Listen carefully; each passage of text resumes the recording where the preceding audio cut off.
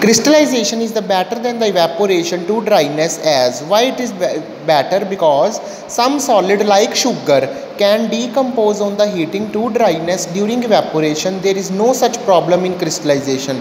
Now what will happen, sometimes in a evaporation method the some solids will decompose, that is it will completely break down when we heat them, so we can't get their pure crystals, but in crystallization we can get the pure crystals. Second is soluble impurities do not get removed in the process of evaporation. What does it mean? It means the solid impurities do not get removed.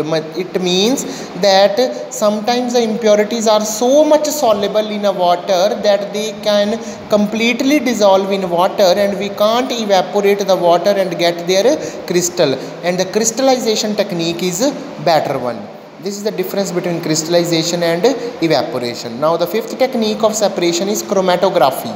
What is this? It is a technique of separating two dissolved solid which are present in a solution in a very small quantities. It is that technique in which we can separate the two solids which are present in a solution in a very small quantities. For example, we can dissolve the two solids in the water and we can separate the two solids. This is the technique of separation of the two dissolved solid. It means we can separate that two solids which can dissolve in a water with the help of chromatography. In crystallization, in evaporation, we can separate only one solid from a solution, but in chromatography we can separate the two solid.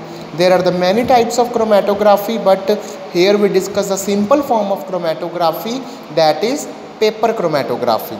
By the use of paper chromatography, we can separate two or more different substances present in same solution. It means by using the paper chromatography, we can separate two or more different substances. Means two substances which can dissolve in a solution can be separated by the chromatography. This separation is based on the fact that though two or more substances are soluble in same solvent, their solubilities are different. Now what happened?